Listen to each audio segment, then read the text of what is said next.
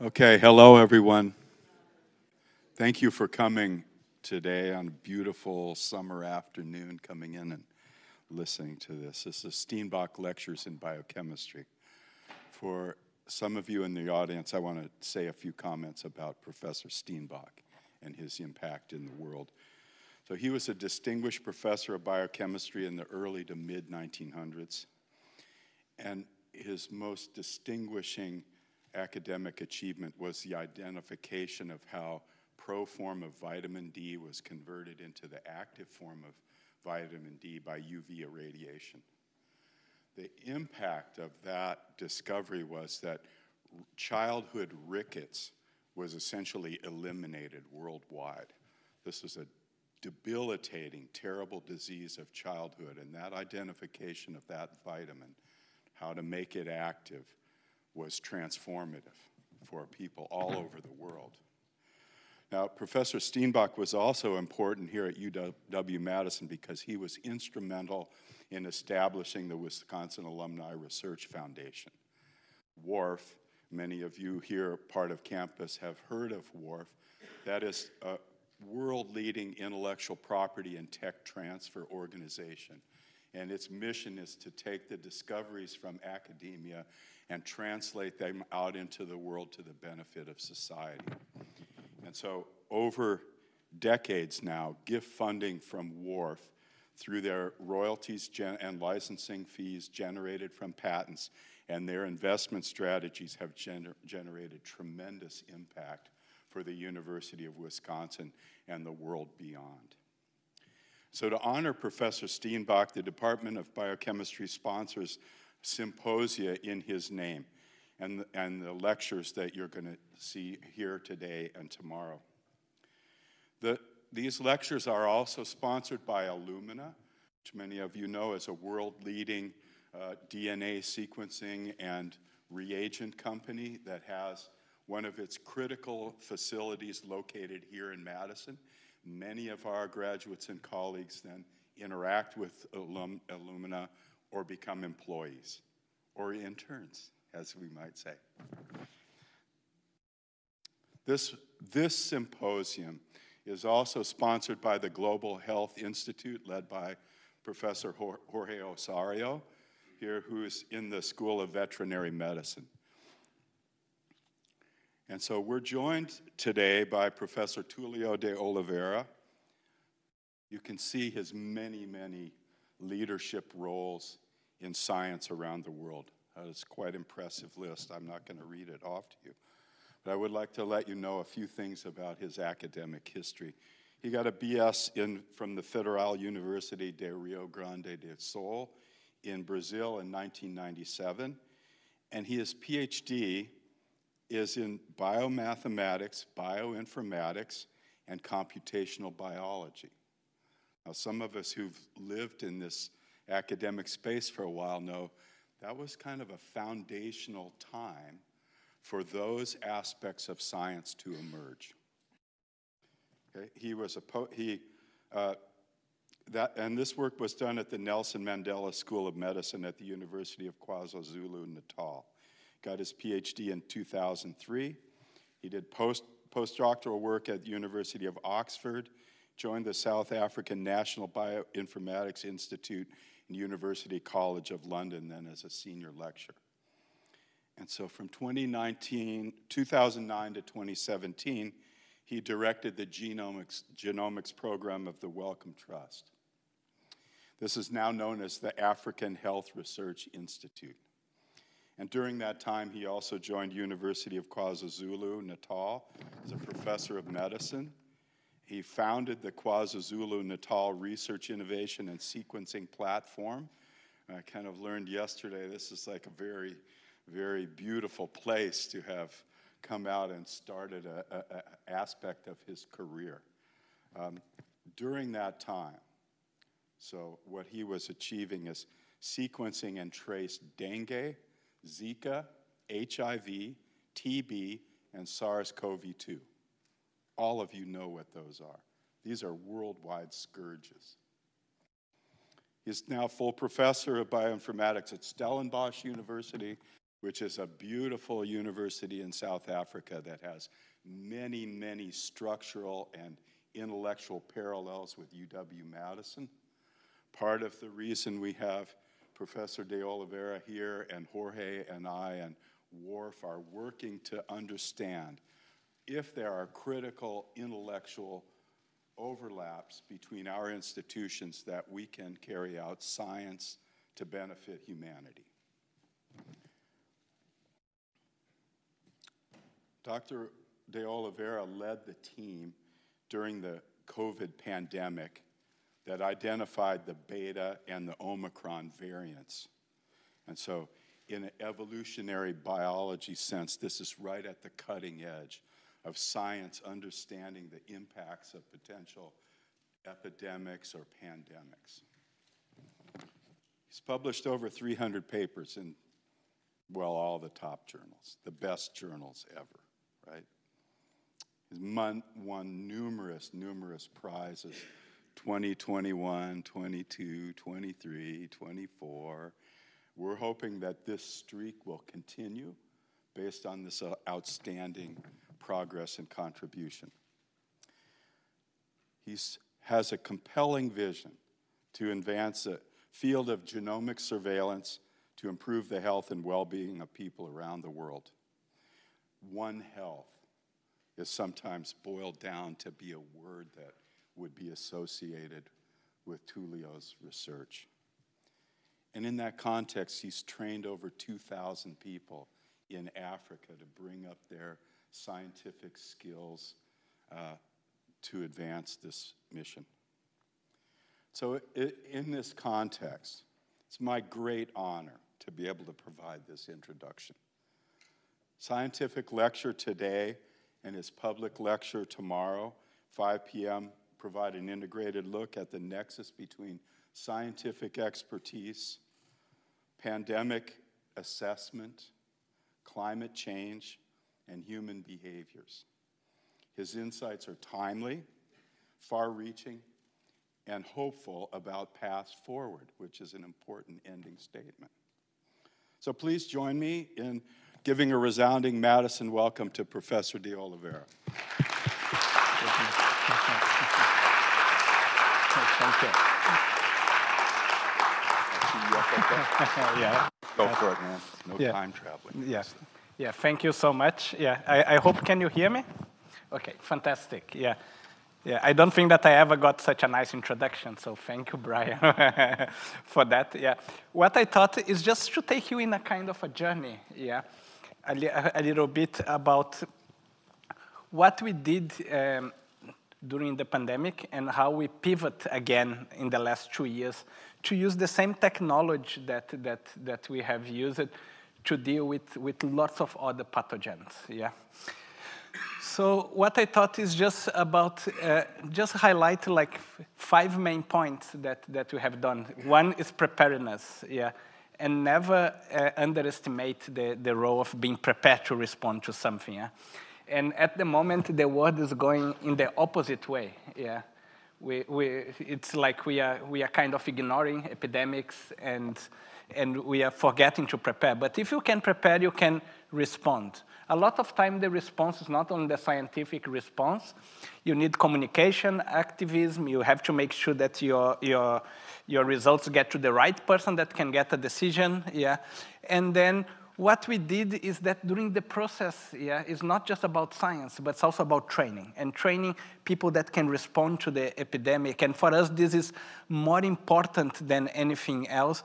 And then in the end, scientific output.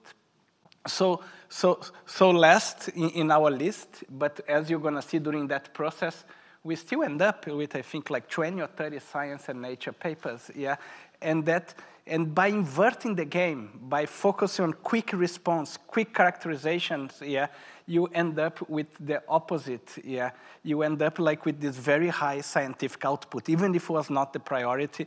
And then as the pandemic started, my whole group, they had enough of this virus COVID 2 years ago, and they decided to all pivot to new pathogens, such as the one amplified by climate change, which we are trying to make a big program with Jorge Osorio, and human genomics, So just to start, just to take you in that journey, everything starts on Twitter, at least for us, yeah? So this is something that comes from the 31st of December and 1st of January, yeah? I probably had better things to do in my life than be checking Twitter by the new year. But then we see 2 tweets of some good friends and colleagues. One is Jeremy Farrar. He was the previous director of the Wellcome Trust and now the chief scientist of the WHO, and Andrew Raumbold that I was together in Oxford. And they talk about a new, something happened in China. Yeah, the new report suggests viral pneumonia, no human-to-human transmission, leakage to a fish market, patient, men, business owners. Then must be repeat zoonosis, but from what? Case linkage to locations sound like Legionella, very different, but then why people is developing pneumonia? So that's that 1st of January, yeah. As by the 3rd of January, we're following that, and then by a total of 44 patients with unexplained diagnosis of viral pneumonia, yeah, were found, yeah, and that was a release official update in the Wuhan Municipal Health Commission, yeah, and that continues as the main comment from the scientific community, yeah.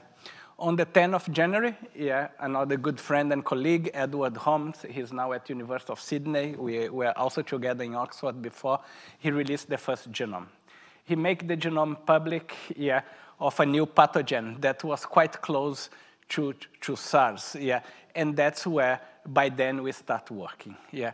So once we got the access to the first genome, what we did, by the 22nd of February, we have produced a bioinformatic tool, a software application that could go for raw data and produce genomes, assemble and classify the virus. We thought that was very important to have first the computational resource if we were to respond quite quick, yeah. By that time, we start also procuring reagents. We have developed the sequencing method for COVID, yeah.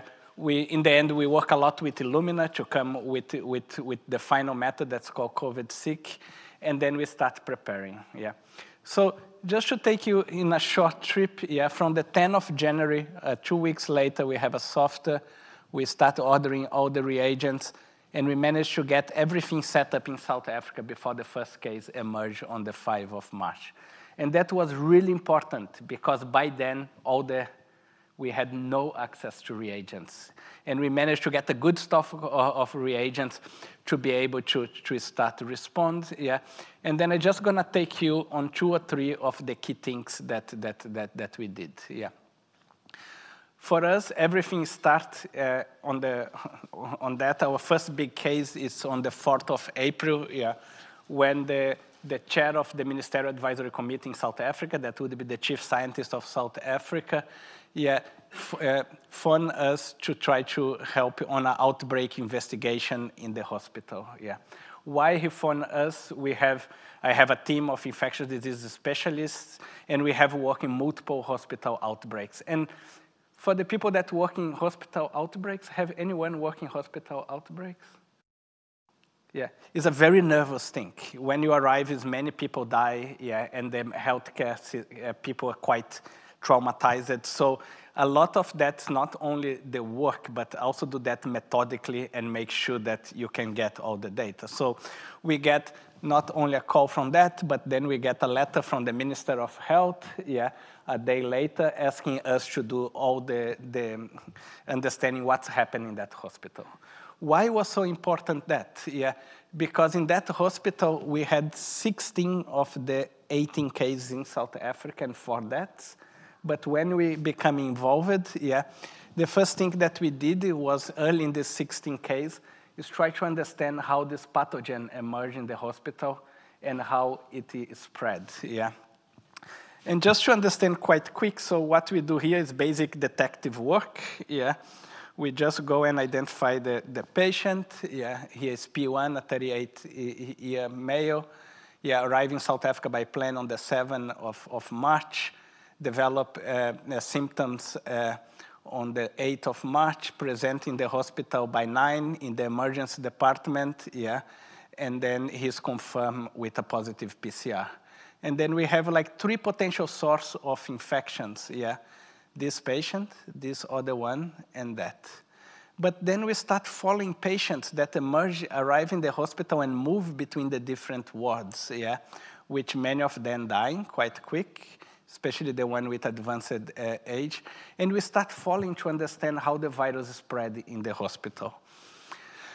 So what did happen there? Yeah, so we had a patient. It was the man that he came back from Europe. Yeah, he emerged in the hospital. He'll go to a screening station.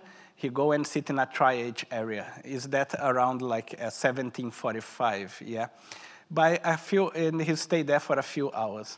A couple of hours later, a patient arrived, had a cardio arrest, arrived in the hospital, is put in this bed. Yeah, and stay there until it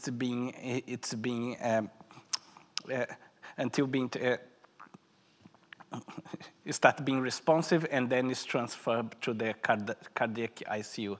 And we have every reason to believe that was the time that the first transmission happened between this patient that come to the screening and the patient that start in this area. Yeah.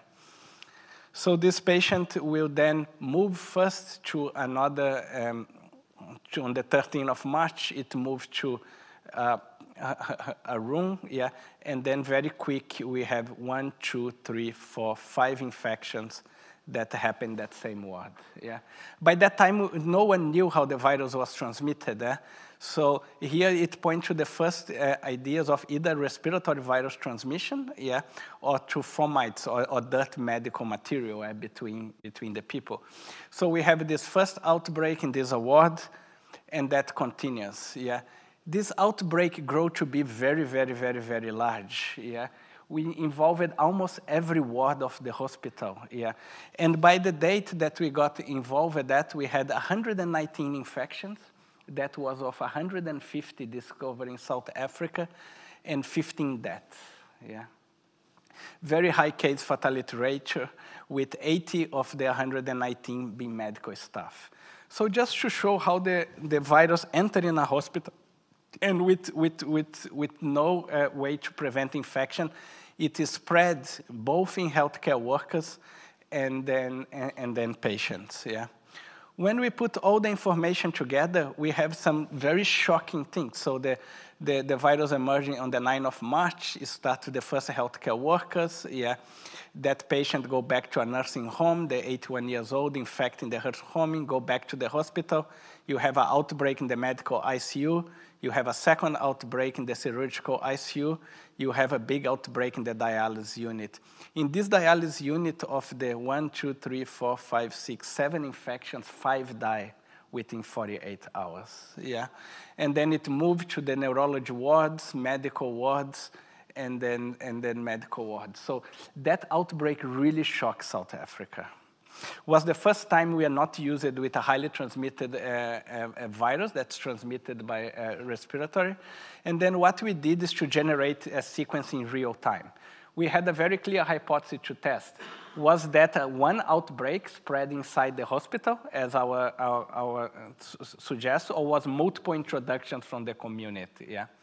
As you imagine, the hospital management tried to say that's multiple introduction from the community, yeah? And that was quite important. So by then we generate potentially what was like, that was all the genomes that exist on SARS-CoV-2, yeah? And South Africa had generated around 30% of the human genomes by that time. They were very close to the origin, yeah? They only had 4 mutations from the Wuhan sequence, yeah? And what we see is that was very clear. It's emerged, it entered the patient 3, and then it's one outbreak that caused all the infections in the hospital. So the 17 of the 17 samples that we had to get genomes, all of them were almost identical and really suggesting one source of introduction and rapid spread in the hospital. But why is it important to understand that? Yeah. So what we decided to do, yeah, we decided to write a detailed report of that case, yeah.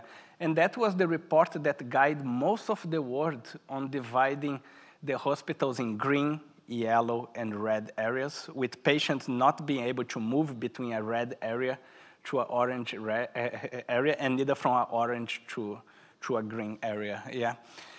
So that was published, that got downloaded hundreds of thousands of times, yeah, and then what we follow is with a very large training program in South Africa to over 10,000 medical staff, yeah. Really highlighting how not only to understand an outbreak, but how to prevent and how to avoid patients moving between wards, how to isolate medical works, how to put wards isolated. And in the end, it was very important because South Africa, in the end, ended up with much less hospital outbreaks. Yeah. And that was a highlight early by Science on how that report was so important to guide policy around the world. Yeah. So by then, we had shown our government that was a direct request by the Minister of Health that was a use for genomic surveillance, and then we formed very early what was a network for genomic surveillance in South Africa. Yeah. I led that network. That time I was at CRISP at UKZN, and what we did is to set up 1, 2, 3, 4, 5, 6, 7, 8, 9 sequencing labs around the country, working real time. And as you can see, most of them next to this green box. This is a National Health Laboratory Service. That's a very big lab from the government, allowing samples to move very quick to be sequenced in real time. Yeah. South Africa ended up setting up the second global network. That was come like a few days after the UK, and that was very important and fully funded by our government. Yeah. What we found? We found that in the first wave, so just for example, just to ground you, here you have number of cases. Can you see this blip here? That was the hospital outbreak. Yeah, so 90% of the cases in South Africa at that time was in that hospital. Here is the genomes that we sequenced. We had the first wave, and then we calculate R0. We know that when higher than 1 is going to grow, and below 1 is going to decrease. And what we found that South Africa had hundreds, potentially thousands of introductions, and the great majority of them from Europe. Yeah. So close to 90% of the introductions come from Europe. Why Europe? Around 80% of our air traffic come to Europe, and they were having a large outbreak of COVID before. But once that was introduced, in the black ones here, they started having like localized epidemics. Yeah. And by that time, we identified 16 different lineages of SARS-CoV-2 in South Africa. So some of the first lineages that have ever been described was in South Africa, and we work with the WHO to follow that classification. Yeah. So what's happened? We have here the dates. Here is the percentage of genomes. Here in white is when I have hundreds of different lineages, not only from South Africa, but global.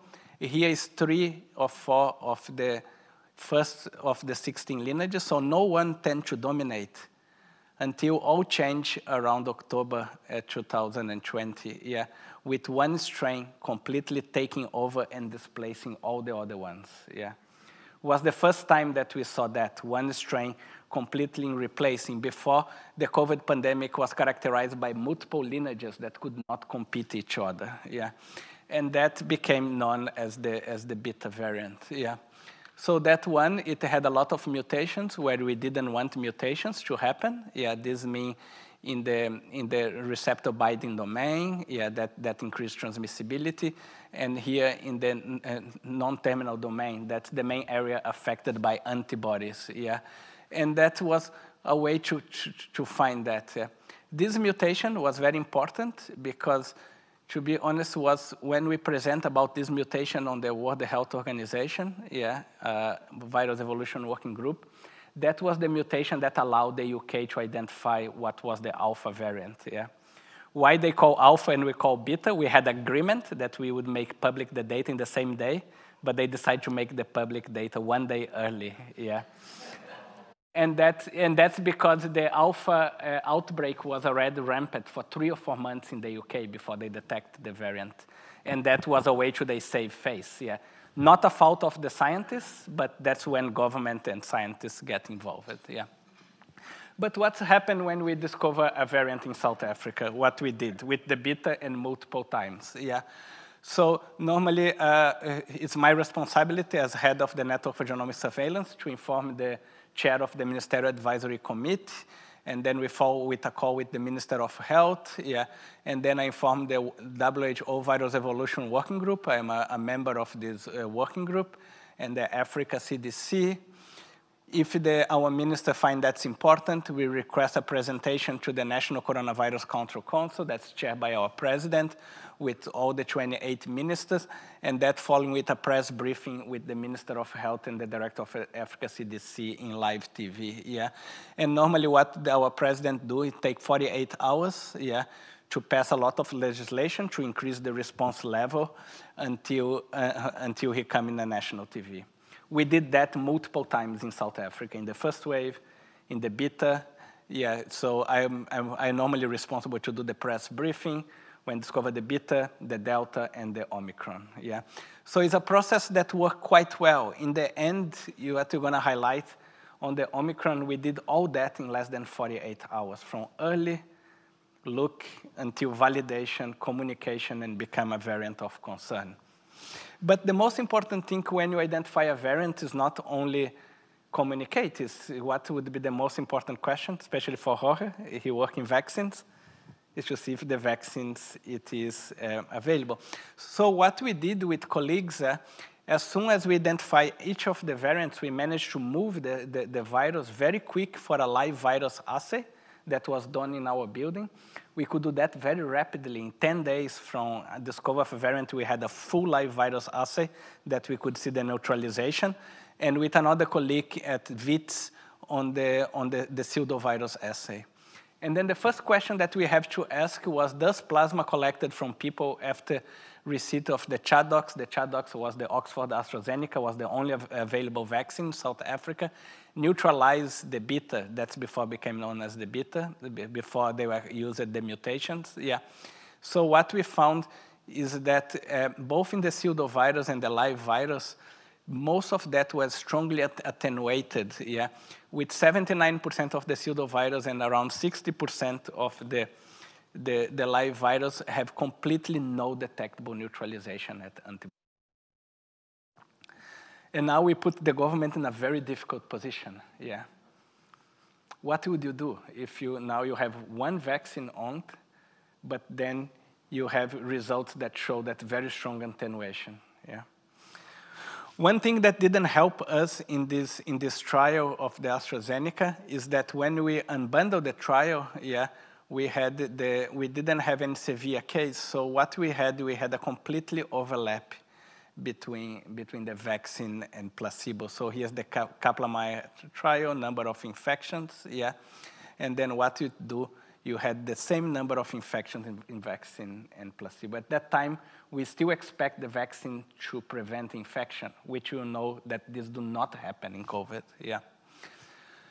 So then what I did with another colleague of mine, that was the chair of the Ministerial Advisory Committee, is to try to put all the data together between all the approved vaccines, on both pseudovirus and live virus, most of them done in South Africa, or public data, and try to see what would be the neutralization decrease. So what we had that all the vaccines had a decrease in neutralization against the beta variant, not as extreme as the AstraZeneca, And then when we link that to clinical trials done in South Africa, we had multiple clinical trials in South Africa. That's the AstraZeneca. As I mentioned, we have no more severe or hospitalization case, so we didn't know what was the effect. But we had two other vaccines, the Johnson & Johnson and the Pfizer, that they show very high efficacy, And that is, in the end, was the vaccines that was chosen by South Africa to be holden. So we present that information to the government, and they decide to then use these two vaccines that was during the beta to do the vaccination in South Africa. We still believe that the AstraZeneca would be efficient, but we didn't have enough data on that. And so just to ground you, and almost finishing the COVID part, So here is the hospital outbreak. Again, that's our first wave. We had 16 lineages. The second wave was quite extreme. We had the beta variant. The third wave, we had the delta. And then when we had enough of this virus, another one emerged very quick that grew very fast, By then, we were very used to do that kind of thing in real time. So just to understand how the discovery of Omicron happened, on the 15th of November, alert is raised by one of the private labs. What they see one of the PCR probes failing, what we call the S gene target failure. Normally the PCR has 3 probes, one fail. We know that in the pandemic, the variants, they move between fail and no fail. That's a deletion, 6970 amino acid position. So they highlight that. They send samples to us. That took a little bit of time. By the 22nd of November, we had 7 genomes, and they were highly mutated.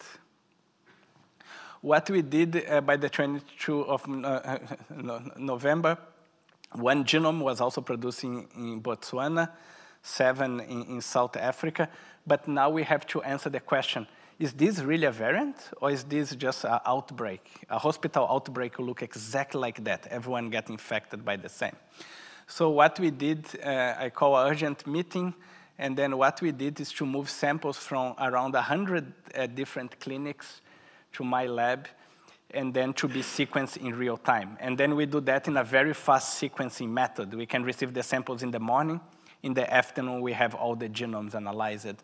And by then, what we see is that every single genome of this, we got around 70 genomes of high quality of these 100 different clinics are all these new variants, really suggesting very fast spread, And here's the number of cases in South Africa, just starting, So one day, by that day, I have talked to the Minister of Health, The next day, we talked to the president. The president do a press briefing in South Africa, making that public, that we have a new variant. One day later, we call a special meeting of the World Health Organization, and the variant, it is recognized as a variant of concern. So since we have all the genomes that we are making sure that's a variant, until on the 23, in 2 days, it is making public by our president in live TV. 1 day later, a new variant, almost no case, but what it happened, start growing very fast around the world,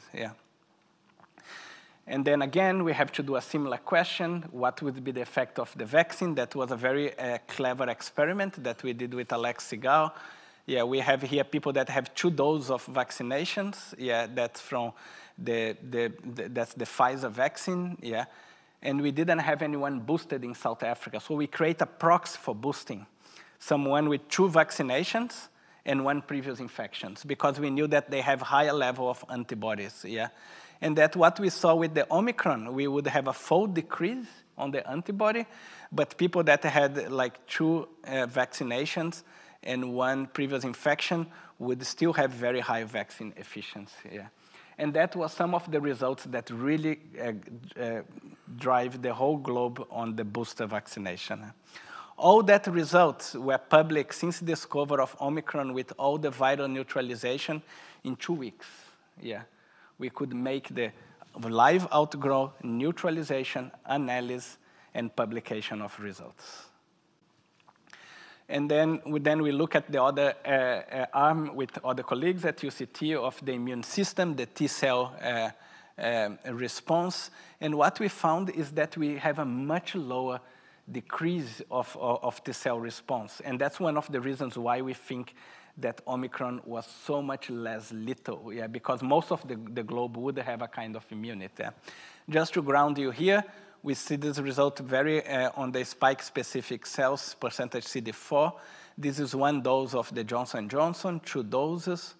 This is 2 doses of the Pfizer, and people with just previous infection. So what we see is that the majority, between 70 and 86% of the CD4 response is preserved.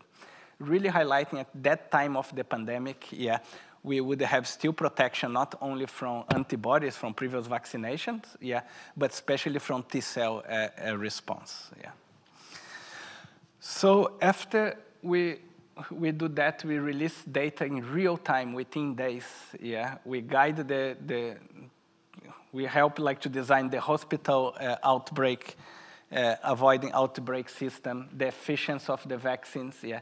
Do you think that the globe has been very kind with us in South Africa? No, so what they did, they straight away, both in the time, in the Beta and in the Omicron, the first thing that they do is to put a travel ban to South Africa, yeah. And we highlighted very clear, we have no reason to believe that Omicron has emerged in South Africa. To be honest, we have very reason to believe that it has not emerged in South Africa.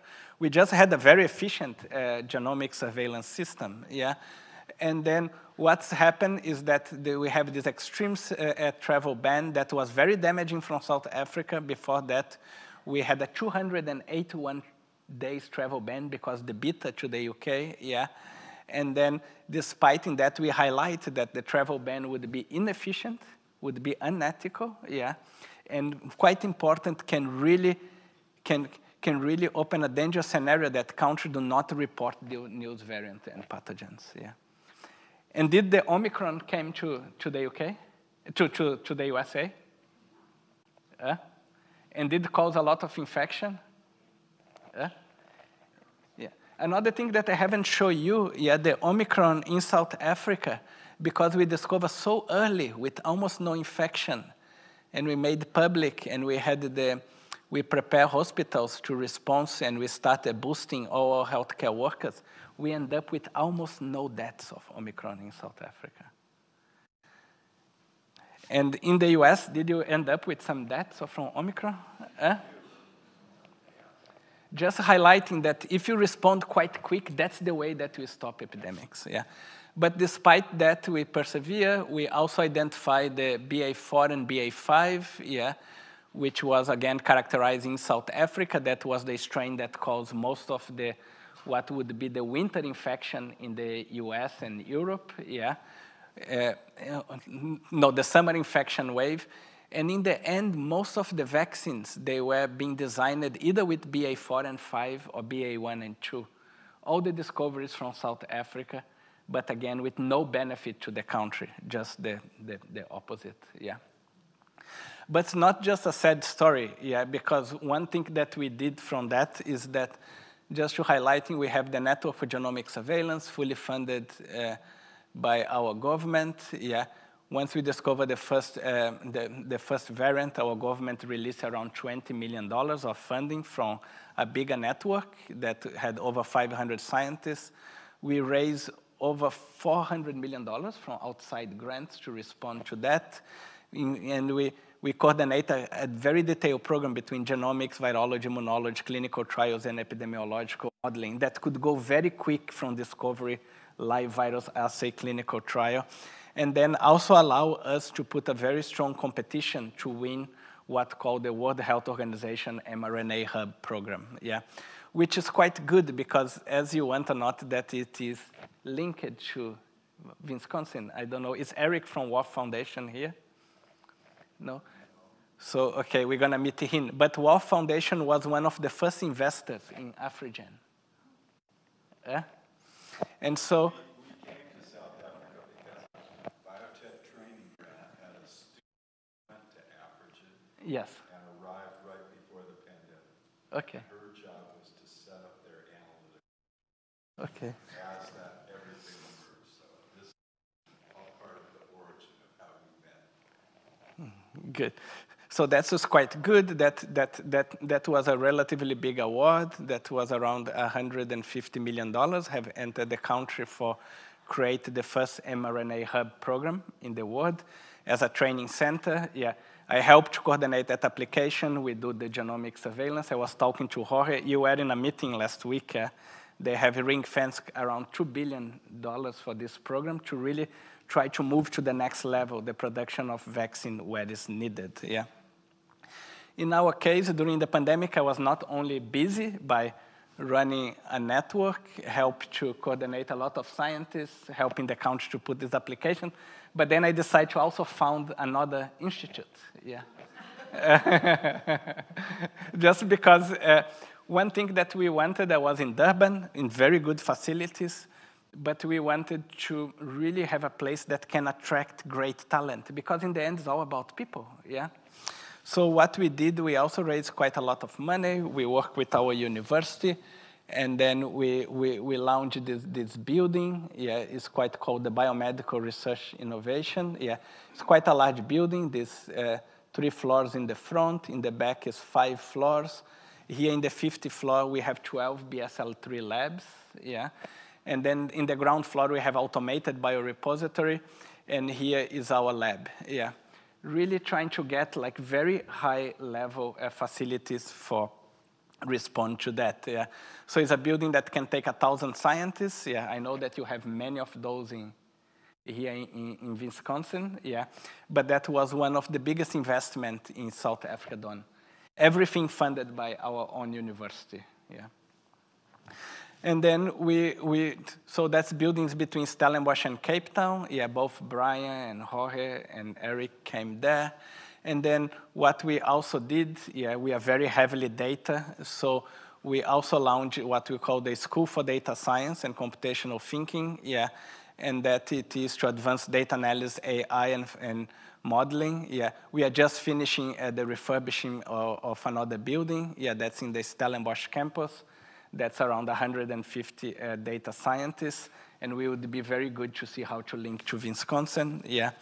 But then the thing that really excited Jorge was neither the 2 of this building, but is our 3rd building that we have in Stellenbosch that stay inside a wine farm, yeah. It's not true. so that was a program that we did with the Stellenbosch did with the Wallenberg and Nobel Foundation. Yeah, it's the biggest investment of the Wallenberg Foundation outside Scandinavia. Yeah, and then as part of that investment, Stellenbosch University bought a wine farm in the middle of the city, and then we put inside what we call the Stellenbosch Institute for Advanced Science. And then we have the wine cellar. It's one of our data group. Yeah, and that's quite nice. They still make their own wine there. But it's such a nice place because here's what Stellenbosch look at. We have around 200 wineries around us, beautiful mountains, yeah. That is a very good place. People like coming there. Who enjoy a lot was the Nobel's Foundation. So what they decided that now half of the Nobel symposiums, yeah, are to be run in South Africa, yeah. So we ran last year, and I participated in the physics, was on AI, was very interesting, yeah. And then they had the chemist, was on tuberculosis, yeah. Then they just have the medicine that was in cardiovascular disease, and then they're gonna have now the peace and the economics, yeah. So we agree first with 3, but they already add another 2. So what we're gonna have 10 Nobel symposiums happening in South Africa in the next 4 years, yeah. And the Nobel Foundation say, why are you still doing Scandinavia? Because it's much nicer to do that, yeah. And I hope I can convince you to come visit, because that's one of the ideas, yeah. So in addition to that, what we did, we thought that was our moral compass to not only help South Africa, but to help the rest of Africa. With the Africa CDC and the World Health Organization, yeah, we create a structure of laboratories that we call the African Pathogen Genomic Initiatives. And we set up sequencing labs with the Africa CDC and the WHO in every country in Africa. And then you have what we call a national sequence lab. You have a regional sequence lab. That's some of the big ones that support the regions, yeah. And then you have the specialized genomics facilities, yeah. These ones just bioinformatics, so you have 3 specialized genomics, yeah. And we are one of the 3 that with a mandate to respond to help every member state or each of the 54 African countries with sequencing. So we have done sequence during the pandemic for 24 African countries, yeah. And trained many of them, but I'm gonna give information on that. And that was quite a nice time because the whole world was busy, and traditionally you have all this collaboration of some African partners with northern partners, but everyone was busy responding to the pandemic, and we have the chance for the first time to create these programs within Africa. So we publish two papers, both of them on science. That's the head of my bioinformatics group, the head of my data science. The first one have 138 collaborators from Africa, and the second one has 318 collaborators. Yeah. For the first time, we could put a big network to not only generate data, but to analyze data together. Yeah. And then what we thought that as part of that, we try to do what we call holistic collaboration. We share all the protocols, the data sets, and the analysis scripts. And then we follow that with a large training program. Yeah. In this end, this training program got to be quite big. Yeah. So for that, we needed a basket of funders because it was too big for one funder. Yeah. In our facilities, we end up hosting 510 fellows from 48 African countries. Yeah. And they come from a mix of short-term fellowships, when they come from very specialized data analysis, to middle-term fellowships, yeah, to long-term fellowships. Yeah. And that was very exciting. To be honest, that was what my lab and the data science group liked the most. Yeah. Thank you. Yeah. Yeah. Because they were so bored of doing the same thing every day. Yeah. Yeah, imagine, and what you have to understand, our labs are not really academic lab. My lab is an ISO accredited lab, and people get so bored. I was talking to Brian about that. So they have to follow protocols, and then when we stop the lab for a few days to host a lot of fellows, oh, that was the happiness, yeah. So not only was good for giving back, but was also good to our own people, and they felt very motivated by this program, yeah. And at the moment, we are discussing with the MasterCard Foundation and also with Wisconsin to grow that to the next level, that we would take middle and long-term fellowships and with a link to also innovation and industry, yeah. So we are discussing with them quite a big program from that. In addition to that, now we have a growing program of AI, yeah, that I discussed with the AIMS, that we are getting multiple AI fellows to come, and we also want to see how to exchange them, yeah. So now we have all these fellows in 48 countries, yeah, in Africa that we have well trained. So what we decided to launch another program. And what is a program? Because we thought that we need to keep people busy. Otherwise, you set up these 40 sequencing labs in Africa. What will happen with them in 2 years? They will be absolute dead, and we will end up what's happening in Africa multiple times. You set up great machines, yeah, but then they stop being used for lack of resource, yeah.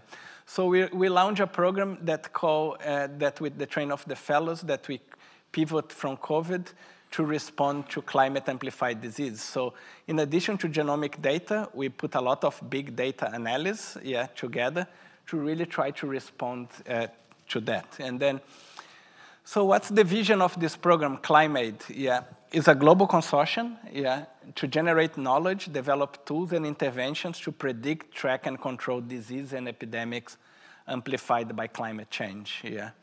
And then to use this advance to prevent the global spread of epidemics and pandemics, because we know that as we want or not, this virus, they keep moving, yeah. So why we try to put everything under a climate change umbrella? Yeah, because it's much easier to discuss with funders and government. They have very short attention span. I learned that from, yeah, I don't know if you guys found the same. We've heard of that already. Yeah, and then if you talk about dengue, chikungunya, yellow fever, listeria, and then at least if you can put them on the umbrella. And that was a beautiful review. This is not our paper, yeah, that showed that around 58%, around 60% of the pathogens in the world will be amplified by different climate hazards, yeah, with the bulk of them being virus, most of them transmitted by vector-borne, some waterborne and airborne, but also bacteria. So by putting that under that, we can model the climate, we can analyze the climate, but then we can respond to that, yeah. So we had a lot of, and then what we try to do is to work in 3 areas: ecology, epidemiology, and evolution, yeah, to try to understand how the epidemics happen, but also how the pathogens evolve, yeah. And then we had a hell lot of fun with the fellows. What we do with these fellows, yeah, that's the countries that we have trained people. If they see an outbreak, they can request reagents, and we will ship them reagents. Or they can ship us the sample, whatever is more efficient. They much prefer when we ship them reagents, so they can do that. So we create quite an efficient way, because we had worked with a company that move samples for us in Africa, and they can move reagents. And what we have done in the last year, we have done, like, I think that we are in number 15 of those, that they identify a pathogen, and then we help them to respond. I'm just going to give you 3 examples, because I don't want to bother you too much. But for example, they had a big flood, and what happened, that's Malawi, a photo of Malawi, yeah. And we know that extreme events, floods, can really spread a lot of bacteria, yeah, such as cholera, E. coli, leptospirosis, yeah. And then what they did, so here is in Malawi, they had some outbreaks of cholera during the last 2 decades. Here is the year, the case, the deaths, and the case fatality ratio. And then 2022 until now, they had the biggest outbreak, which we think that's just the tip of iceberg. They have much more cases with a high number of deaths and a very high case fatality ratio, yeah. And what you have to understand about cholera in a very poor country is not only the number of people that die, yeah, which is still terrible, that completely destroy our health system. Now you have clinics that are red flooded, that do not like, and then now you have a cholera outbreak that you have to isolate the clinic, and it's really, really terrible. When we talk to the Doctors Without Borders during that outbreak, some of the most senior people, they come in the call and they start crying. And these are people that are used, that's the ones that go to Palestine, the mad ones, the MSF, they go anywhere that no one wants to go, yeah? And that outbreak was really, really extreme, yeah. What we found, yeah, we found that first thing, this in the end is quite predictable, and that's what we want to highlight. Just to ground you, since 1960, you had multiple outbreaks in Africa, yeah. So we could identify 13 large outbreaks, yeah, which then they get a number in the classification, T1 to T13, yeah. And always an outbreak in Africa, it comes from outbreak in Asia. Africa, Asia, Africa, Asia, Africa, Asia, Africa, Asia. Always, every single time. And not only that, but what we could see that this kind of outbreak in Malawi, we could time, was a date of 13th of July of 2022, with associated with a very large outbreak that seemed to have started in Bangladesh, potentially, yeah, moved to India, yeah, but then caused a very large outbreak in Pakistan. That was during the extreme floods in Pakistan. I don't know if you remember that, end of 2022, and then moved to Malawi and caused that outbreak.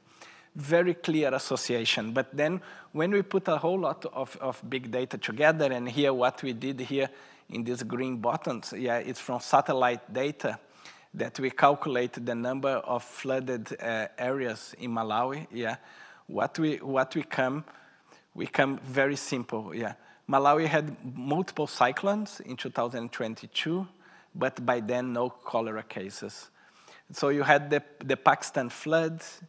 We could time, that's when the strain emerged that went to Malawi, was introduced in Malawi in the dry season, yeah. So what it means, very small number of cases, a new lineage. Then when start floods and cyclones, it's exploding in the worst cholera outbreak ever. Really highlighting for public health that if you detect a completely new strain that the population do not have immunity, yeah, in case in Africa is likely to arrive in the dry season, that's the time that you could prepare to respond with cholera vaccination and hydration tents, yeah. And that was quite important to understand that.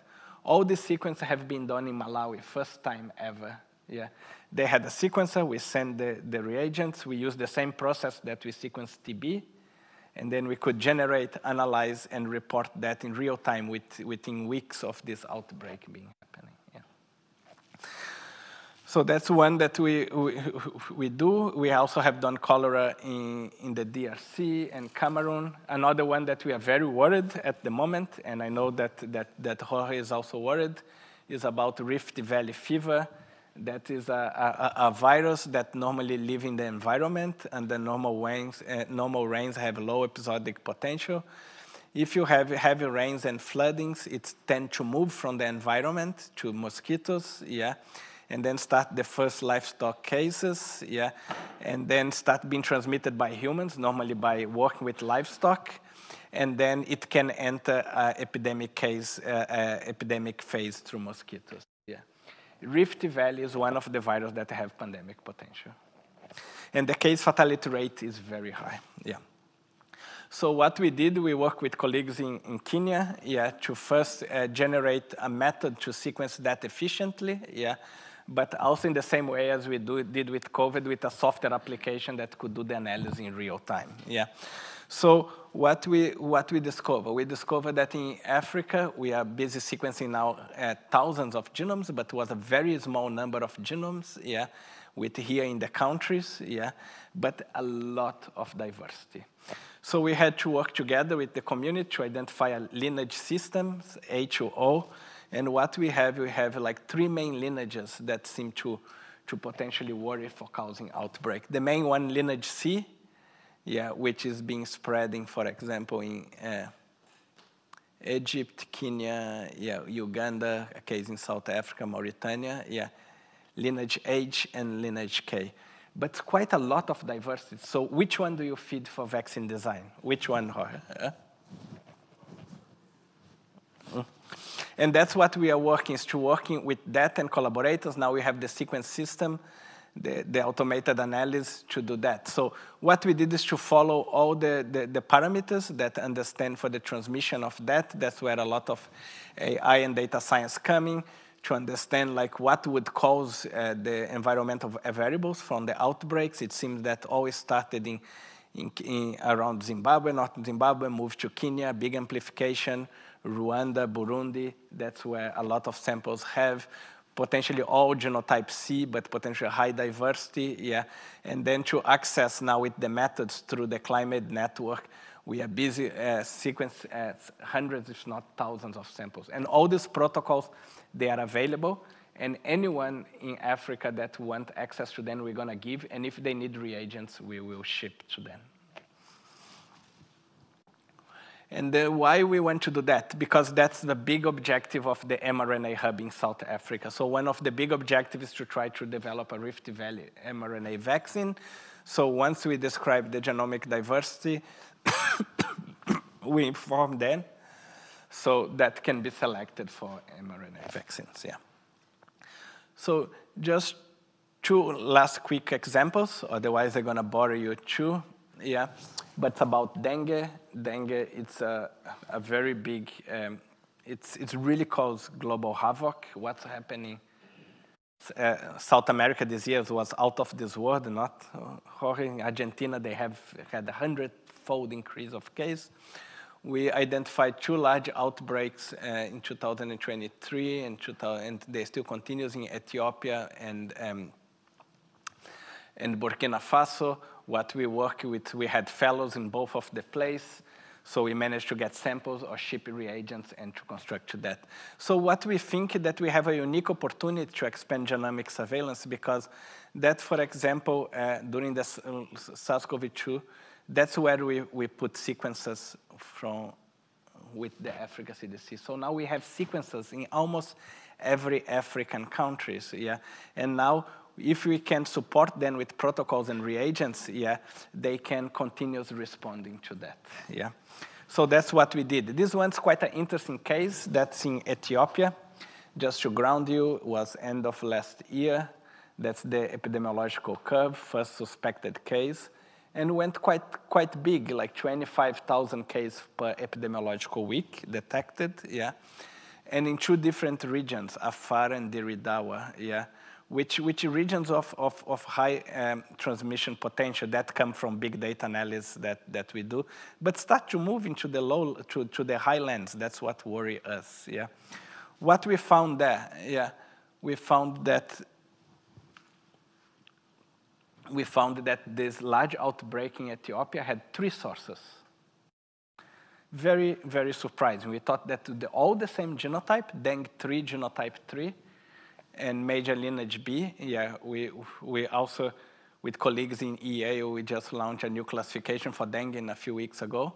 But then the bulk of the cases, yeah, with one common origin, yeah, and where that, yeah, it seems to be basal to Italy, with the potential of Italy introducing the strain to Ethiopia. We cannot solve the directionality at the end, but the phylogenetic put with the Italians as samples very basal. That would be quite ironic. Imagine if an outbreak in Italy could feed an outbreak in Africa. Yeah, quite likely. But within the climate, we are also the ones that, the consortium that responded to last year, the large outbreak in Italy. Just to ground you, here's data from Italy. That's 2023. Yeah, normally Italy do have like a number of cases, most of them imported, yeah, within the summer with a little bit of localized transmission, but last year much higher than normal. Okay, it happened in the 3 different regions with the bulk of the infection in Lombardia, here close to Milan, yeah. And can you see the peak of the Italian outbreak start in June and in July, and the peak of the, and that's just before the start of the outbreak. We don't know if it was an Ethiopian traveler in Italy that by chance they sequenced or not, but Italy only had 9 genomes, yeah. We produce as 50 or 60 from Ethiopia, so again, but really showing very strong relationship and potentially which we couldn't reject that came from Italian introduction to Ethiopia. Another big source of infection, and that normally it's come from India. We have reason to believe that may sometime have an intermediate step to the Middle East, yeah, that also cause that outbreak. So now we have in Ethiopia in 1 year, biggest outbreak, 3 introductions, yeah, potentially 1 from Europe, 1 from Asia, yeah, just highlighting the dynamic, thing, yeah. And so what our team doing, yeah, we are mostly data scientists. To be honest, 80% of my team data scientists. Yeah, we run big genomics facility, but that's what we do. Yeah, we start experimenting a lot with epidemiological modeling, ecology, and AI. Yeah, and here what we did is to link a lot of data. Yeah, that mosquito prevalence. Yeah, altitude.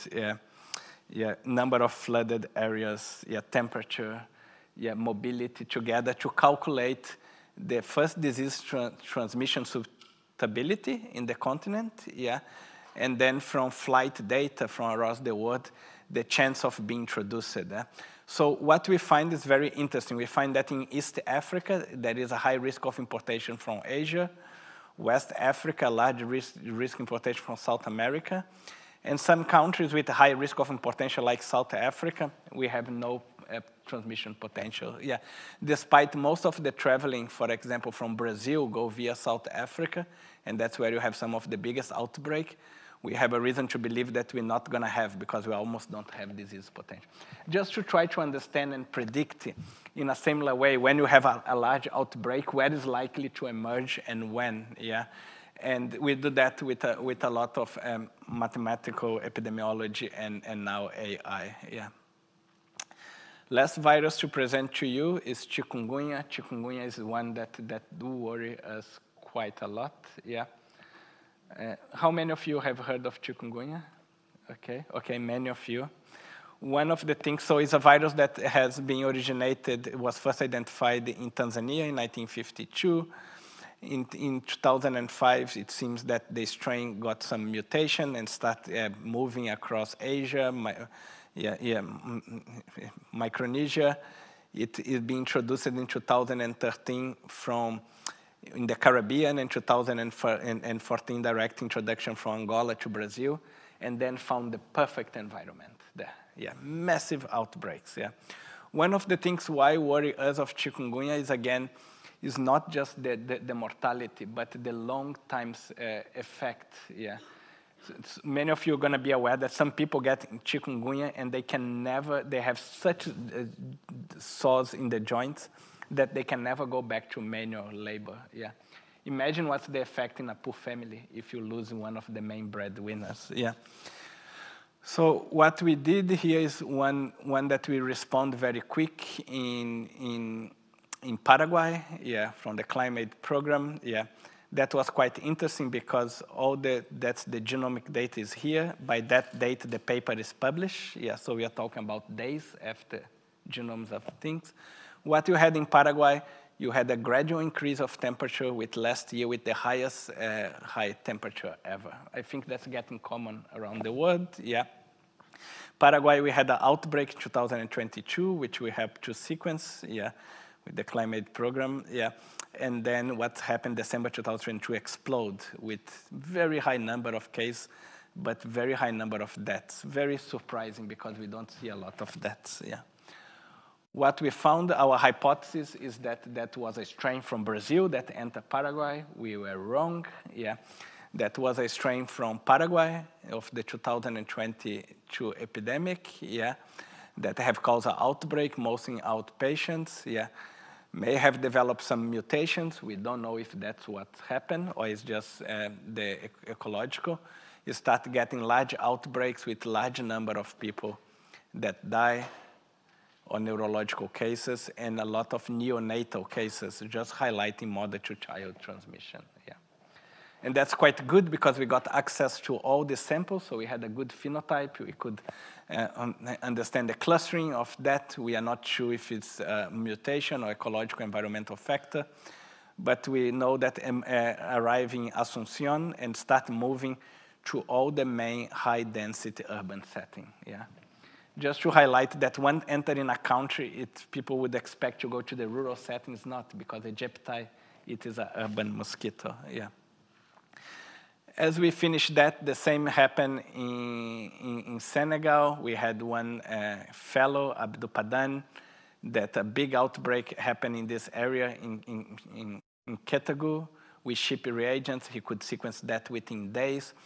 Was very interesting because we didn't expect an outbreak in Kédougou. Here is the forest coverage in Senegal. So in Senegal, chikungunya live in what you call the sylvatic cycle. This means not human-to-human transmission, but that use mosquitoes, and small animals to kind of increase the viral load, But high temperatures, when the temperature increase, look where it increased the most, in Kédougou. So now we think that we had a very high disease susceptibility, high increase, even not a big forest area, big outbreak, it starts spreading around. We have reasons to believe that this is basically a completely new clade, completely different, and that left the sylvatic cycle, and now is human-to-human transmission. Also quite important information, because that's what you call the West African clade, and at the moment, all the vaccines for chikungunya is using the other clade, the ECSA, Because until that, we didn't expect to leave the sylvatic cycle. Just highlighting that we have reasons to believe that climate change is beginning to make susceptible regions that were not susceptible before. Then just to finish, one of our big job is to engage with not only scientists, but with policymakers. So we engage very high with the Africa CDC, the WHO. I sit in for example, this is the launch of the International Pathogen Genomics Surveillance Program of the WHO. I am in the board of that meeting, And in a way that the results can be transferred in real time. We find that public communication of science to action is more important than papers, And it's quite funny because if the results get an impact, then the journals start chasing you for the papers, yeah? Because that's what we do. So everything that we produce, the data is available within the same day, public available. We communicate to the government, and only that we go to write the paper. But that's just in the epidemic response, because we find that epidemic response is very important, yeah. We had a whole team in the last week here in the US to really try to engage more with American scientists, yeah. And I hope that's a great engagement that we can, we participate in 5 different conferences and events. I call that one of them. And that's a way that we can really engage, yeah, and try to grow this program to other collaborators around, yeah. And one thing that we did with the WHO is called a call for action, yeah. So to report outbreaks timelessly, strengthen genomic surveillance, prioritize vulnerable populations, yeah, promote climate resilience, and commit to sustainable funding, yeah. The fellowship program alone that I mentioned to you, it cost us over $20 million, yeah.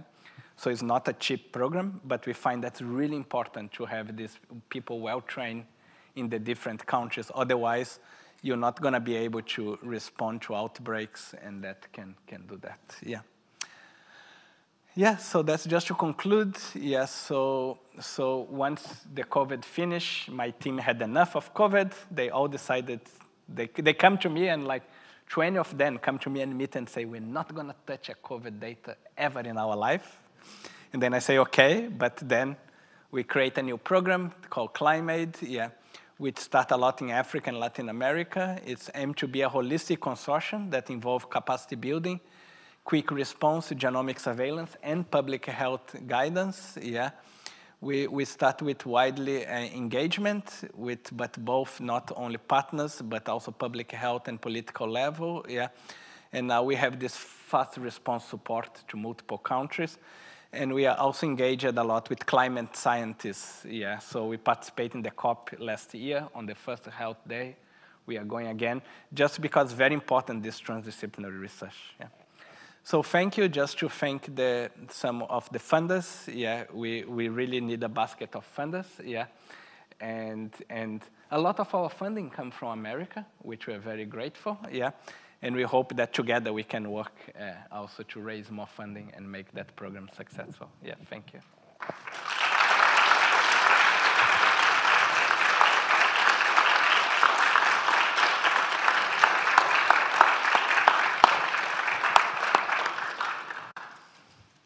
We have a couple minutes for some questions if anyone in the audience would like to ask something. Please don't be shy. Yeah, please don't be shy, because we have a seminar series that we have an international presenter every month, but normally we grill the presenter with like 20 minutes of questions after. So, yeah. Yeah, no, I mean, this is incredibly impressive and inspiring. I was just curious, when you talk about sending reagents around and things like that, I guess right now you can do that, and there's maybe not too much of a shortage or demand, but I mean, what do you have plans for if something hits so hard that you have a shortage or difficulties about how you're going to distribute it, like what the planning is there, or is there like a data science-y component to that as well, or yes. Where does that sit? Yes, so of course we live of funding, yeah. So at the moment we have funding from the World Bank, the Rockefeller, some of the NIH, and a little bit from Abbott to do that program, yeah, to send reagents around. We probably still have another 2 years of funding from that, but we are busy engaging with the next funders, yeah. That was something that was really surprising for us, because the first thing, how easy it was to move samples within Africa to our lab, yeah. Because the first thing, like, we didn't realize, but like, for example, South Africa is the main pathology testing lab for the rest of Africa. So that when you present in a hospital or clinic in most of Africa, they will do like a number of tests in the clinic there, and most of the complex they will send to South Africa. So South Africa has the biggest sample movement company in the world. It's called Biochemistry, was founded in South Africa, yeah. and then the first thing, so what we did when we were receiving a sample for dozens of African countries, we decided to contract the company that all the pathology labs work with, and they can move samples within days anywhere in the country. And then we asked them, can you move the reagents back to us? And they come to us, who do you think that send all the tubes to collect the samples? And I say, you guys? Yes, we don't want to go like just go one way. And then was surprisingly easy because very well development network, of sample movement and reagents in Africa. Potentially much easier than move samples here. I don't know what you'll find. So that's one thing. So we needed that. So we have that. We work very close with this company. Of course, it's quite a lot of process because we have to assess the lab, and a lot of time we have to make sure that we send the whole package, to they do that. So that's one thing, Your second question about the data science. I guess I'm just thinking if you had a shortage, or if something is pressing to where you have to make difficult decisions about where to send things, or maybe that's not a problem. It is not a problem at the moment, but we expect to become a problem because the program is getting quite popular with Africa partners, and they are requesting more and more, So it may become a problem, and that's why we need to keep raising large funding, But one thing that we are very keen to do, and that's what the data science do, is starting have very clear ways to guide where to sample, So to make sure that we have all these fellows and that start putting like red lights. You are very likely to see an outbreak in your country of that in the next few months. Why? Because we see signal of the data, you see an outbreak in another country that normally introduced to yours. So that's what we are trying to do a lot with data science and AI, to be able to be more predictable and less responsive,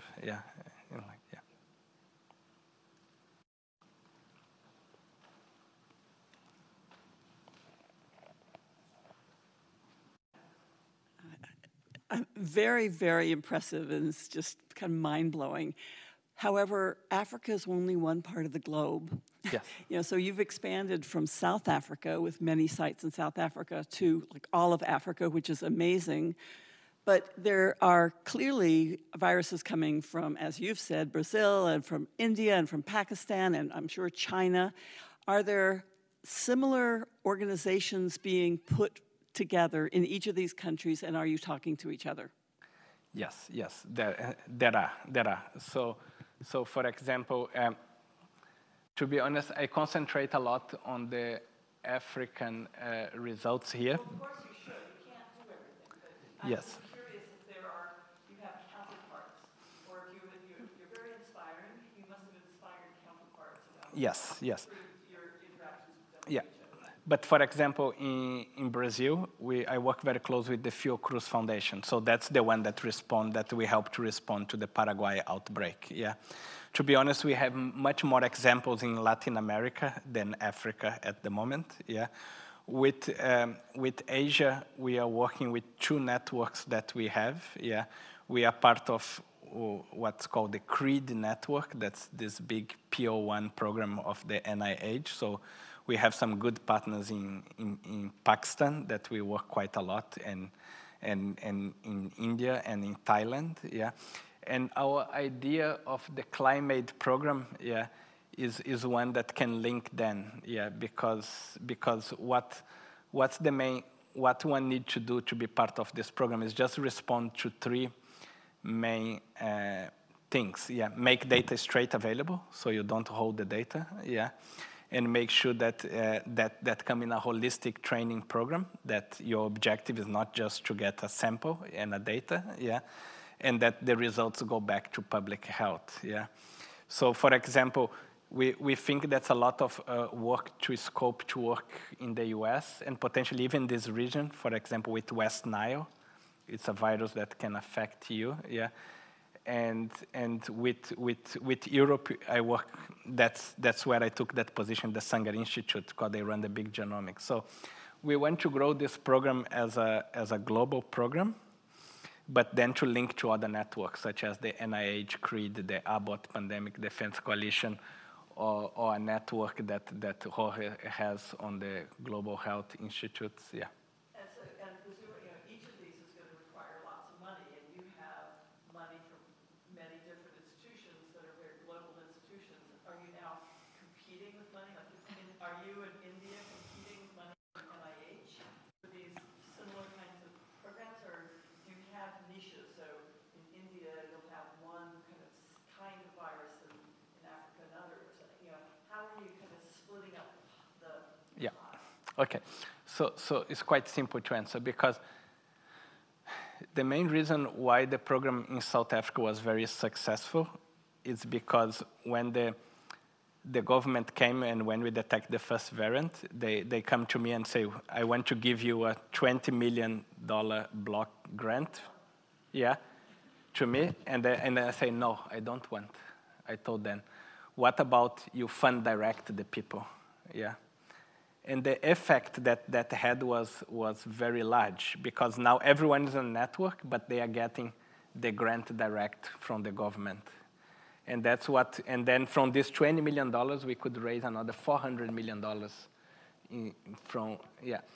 And that's the same program that we do. We have no intention to centralize funding, yeah.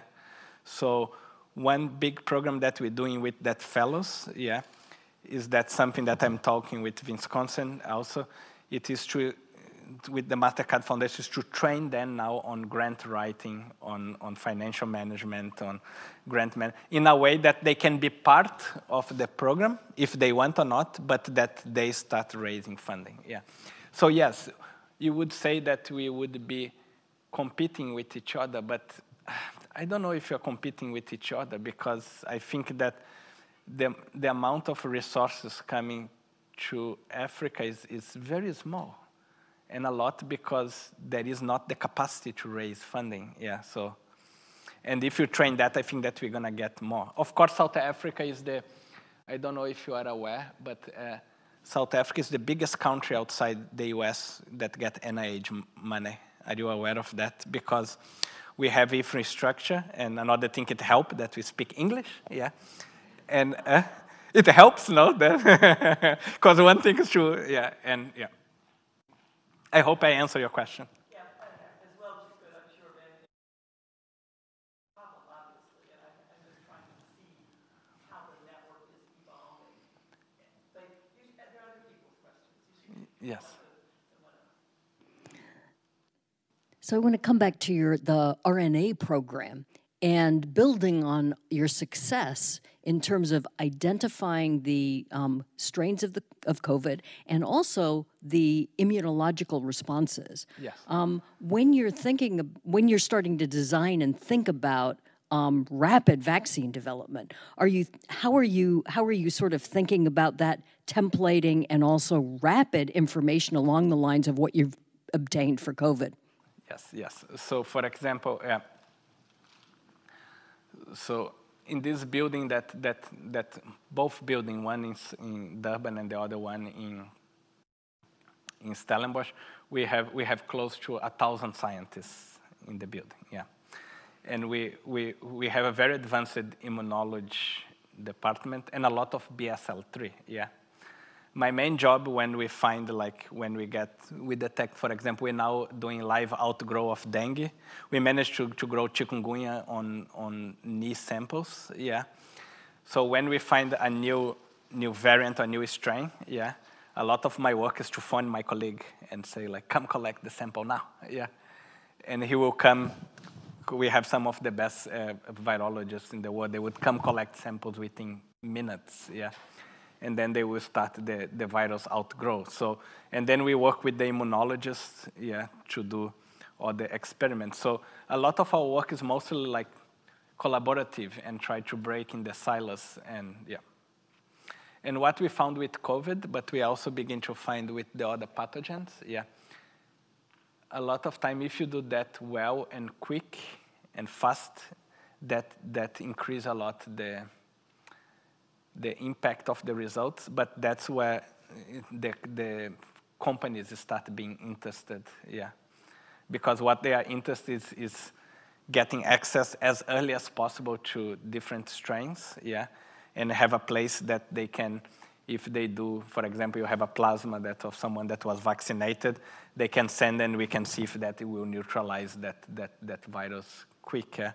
So that's what we are trying to work with the mRNA hub. But we are still quite amateurs there. So that's one of the reasons why we found that this collaboration with UW is quite important, yeah, because you have a lot of that knowledge here. Yeah.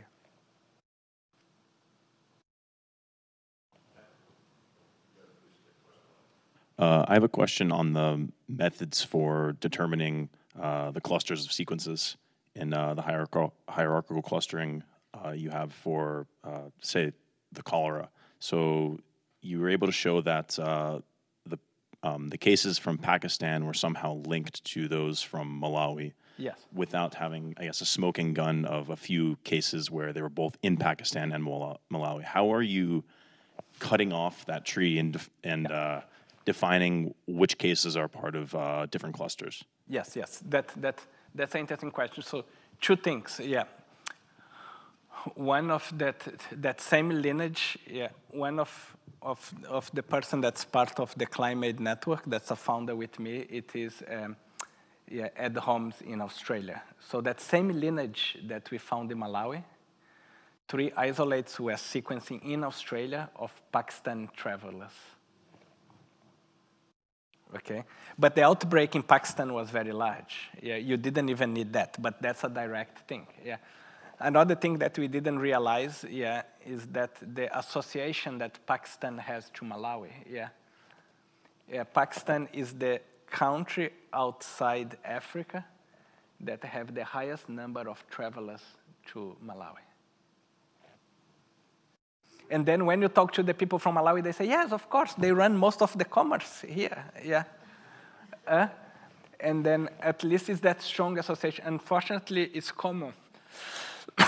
13 of the 13 outbreaks of cholera in Africa come from either India, Bangladesh, or Pakistan.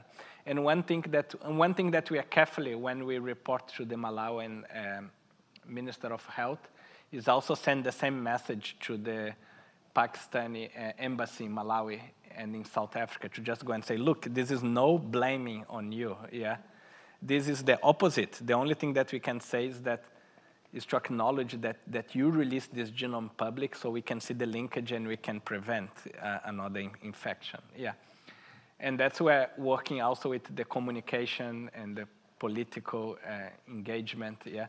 And that's what we have to do in the world. We have to stop blaming countries for identifying outbreaks. We should be we should be supporting them financially, yeah, scientifically, because that's what we need. Yeah.